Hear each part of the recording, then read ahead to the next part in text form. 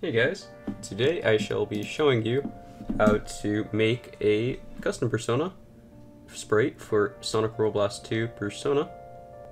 This is a mod made by a guy called Lat, and today I shall be showing you.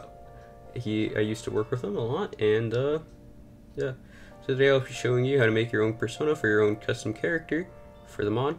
First of all, you will need to have a computer for Blender. So what you want to do first is go to our page on Game Banana, go to the Persona Model Compendium, which is my page on where you can find the model compendium for the persona sprites as well as the shadow sprites, but we will not be getting into that today. We'll be only doing the persona sprites for how to make a persona sprites using Blender. So going in, you're gonna be a bit. This is everything you're ever going to need. You do not need to download everything, as it will be a waste of space on your computer. Go to the cam setup and download that from the Mega, as it is the file you need to have all the camera points. So it is very important that you go download that.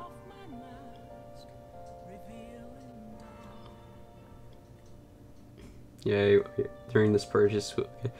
So, you go download that. The cam setup one. Okay, so there you go, it's downloaded. So you want to put that into your folder or anywhere, and then you want to drag and drop it into Blender and press open.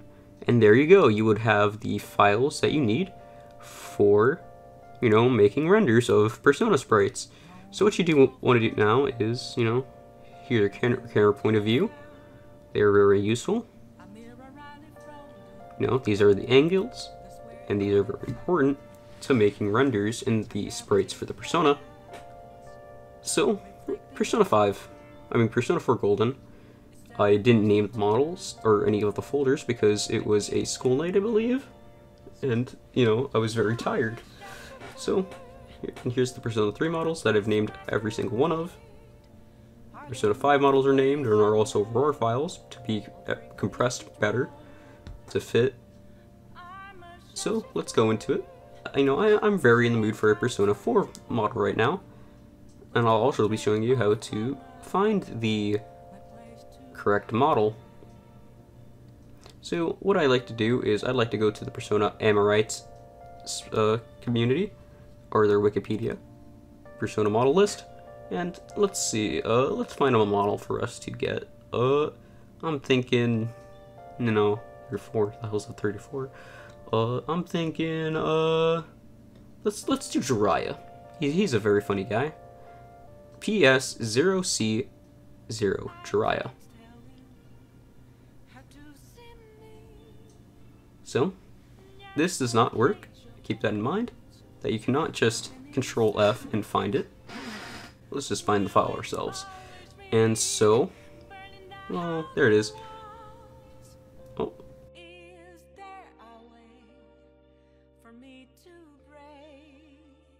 So let's put these all in the folder of the file. And now you going back into Blender, go to File, Import, and then you want to go to your P0C0 out, which is the file name for Jiraiya. But as you can see, Jiraiya looks like complete shit. He looks very tangible and isn't very solid. So what you want to do here is you want to go to your for Jiraiya's armature, click it, and then go to Jiraiya's body part, the model properties tab, and then go to this, click back face culling and click opaque. Now you do not need to do this for every part of the body, you just need to do it for the part itself and not the splits, as the splits are just will automatically be changed the second the main part is changed. So now let's go and set everything to opaque. But there are also some things for the Jiraiya model that you shouldn't turn backface culling on, as there are other personas as well that have this effect where it will be a solid wall and not look very good. So just keep that in mind as you go through it. Blah, blah, blah. I can't fucking speak. So let's set everything else to opaque, backface culling on. And there you go. Everything is now enabled.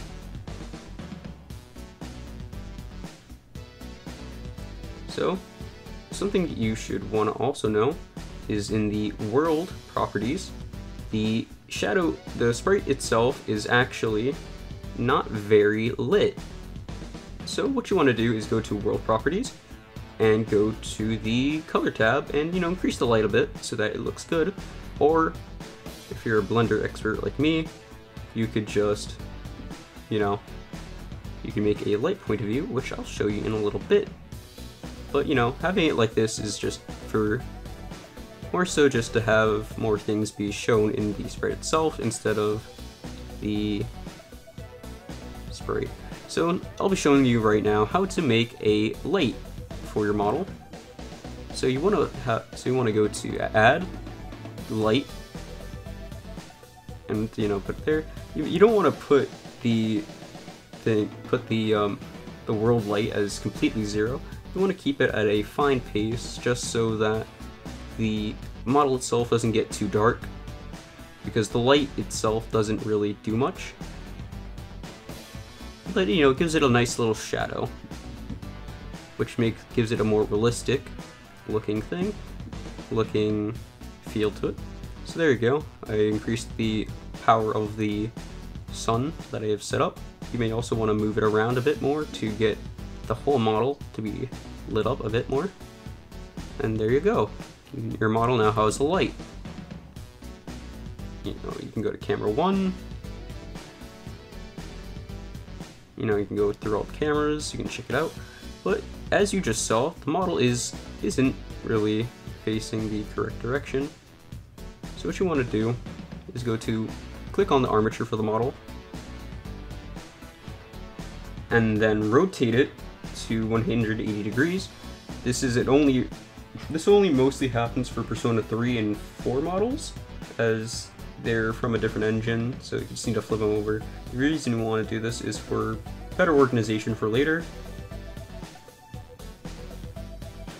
And so, as you may notice, the Persona is looking a bit smaller than really needed on the camera. So what you want to do is go to the camera, press on the camera, and then you want to go to the camera's object data properties, and then you want to click onto the focal length and increase that to a nice amount that you want it to. But reminder not to really make it too big, as there are animations for which get out of bounds of the camera. So set it to a nice little number that you want it to, then copy paste the number and set it to the other camera. You may also notice that the camera is a bit higher than needed, and the model isn't really in the middle of the camera. So what you want to do is go to the object properties of the camera and slightly put it down a bit more. Set it to whatever number you like until the model is in view, and then copy paste that to all the other cameras. As this will also make everything else look the same and give the model and the renders a consistent view. So you do that. You may also want to change the other camera's positions just a bit, just to make it a little bit better. And now for pixel length. Set it to the point to the model is in frame, and there you go. The model is now in frame and everything is nice. So what I should be teaching you now in the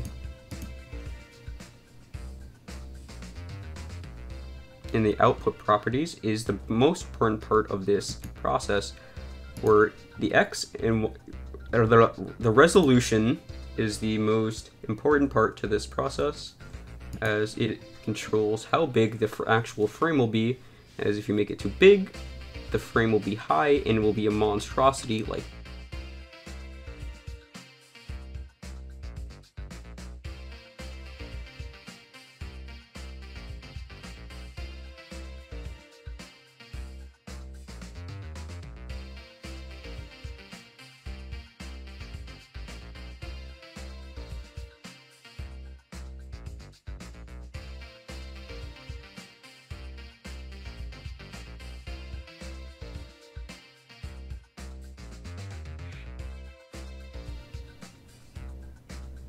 in the output properties is the most important part of this process, where the X and the resolution is the most important part to this process, as it controls how big the actual frame will be. As if you make it too big, the frame will be high and will be a monstrosity like guts and be a huge file, which isn't really what you want. Set it to something that can be at least controlled, or something relative to the persona sprites already in game. But do what you want. Make it as nice as you want. Now that, let me set it here. Set it to a nice round number.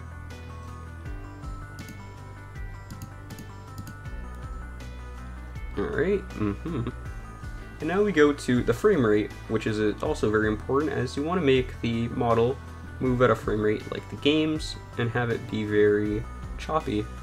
So now, with the camera, you want to go to the render view and start disabling camera render view 8, 9, 10, 11, 12, 13, 14, and 15, as these are the extra frames of rotations and for SRB2, and you don't really need them. So now you want to go to your output settings, put it to color depth to 16, and you want to go to the place where you have your file, where you want to render your thing. You know, I'll name the file renders. So I'll also be showing you in this video. This is the part in the video where I'll show you how to render the, idle sprites as well. As for the Persona 3 and 4 sprites, the file for the Persona 3 and 4 models, the idle state is baked into the model, and so you're going to have to look for it. And don't worry about compression, as it's not very important to the overall goal. Just make sure that the transparent effect in the film is on. And so here we begin to find the animation you're looking for. Since it is a Persona 4 model, we're going to begin to look for the frame itself. Let's start with the idle state. With the idle state, it is at a frame. We're going to look for the idle frame. It is somewhere around here, somewhere. Oh, there you go. We found it. So 227 is the beginning of the idle frame, the idle animation. So let's put the start frame to 228. Now let's look for the ending of the idle animation, and put the end to that, so that this portion will only be rendered in the video, in the renders. So there we go. And now we get to the most important part about rendering the files. So we go back to the top tab, go to render animation, and it will begin to process the render animations, the render frames for the sprite. So if you go to the place where we set, it is generating files. And here it is.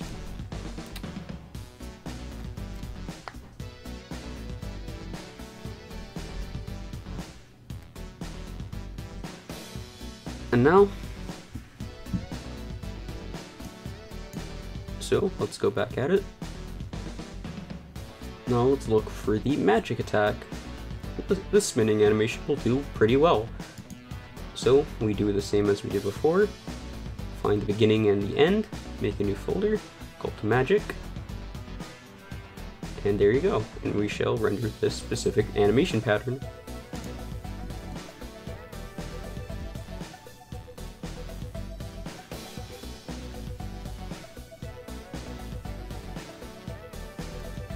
There you go, there is our Jiraiya state. So as you may notice, the the numbers are pretty large at the bottom. The number at the end, before the PNG, is the rotation number. So, as this is a rotation 1, so it is the front, and this is the other rotations. As you may notice, you know, rotation 6 is rotation 6, rotation 8, and so this is rotation 1 again.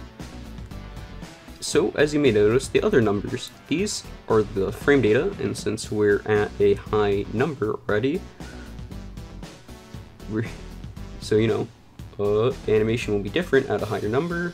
So this is 223, this is 2, and so, you know, you want to stick these with it.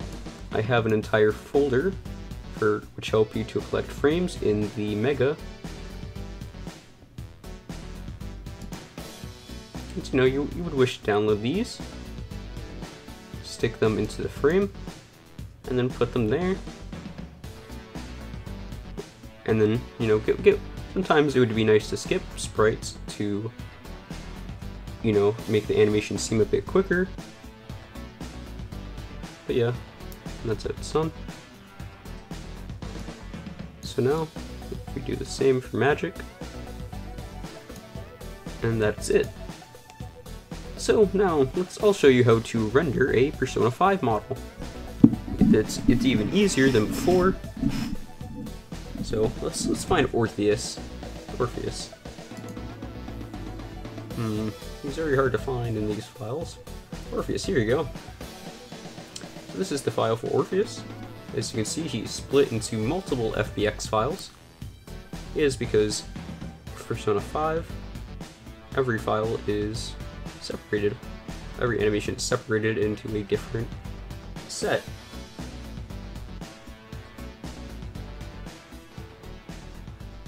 And so let's skip past the download.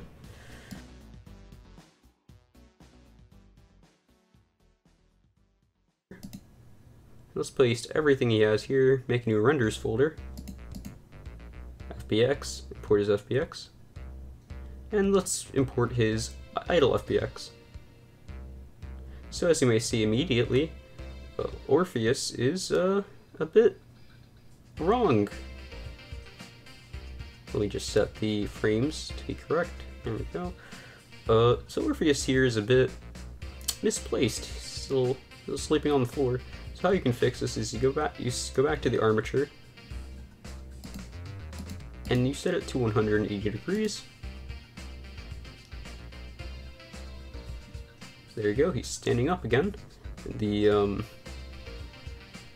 sprite for, the camera light is a bit inside his body, so let's fix that as well. Or, if you're me, you could also just...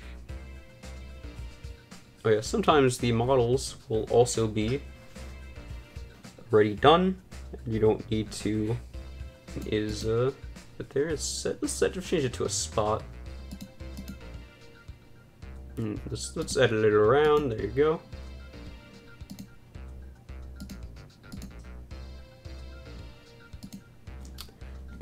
I guess now, since I have some time, I shall explain to you what the other FBX are in the file. So the other FBX, starting with Magic 1, is the FBX file for the beginning of the magic animation. FBX 2 is a hold frame for the end of the magic animation. FBX 3 is like the release frame where the persona does like a release type of movement. And FBX 4 is the state in which, you know, the repeat frames for the releasing animation. And with that, you should be able to make your own renders with the persona animations, with the persona models that I have exported for you. You know, here's Orpheus here. And yeah, I wish you good luck, guys, in your own endeavors and making your own custom personas. Thank you guys for watching my videos, for watching for this long, and good luck. Thank you guys for my seminar, and goodbye.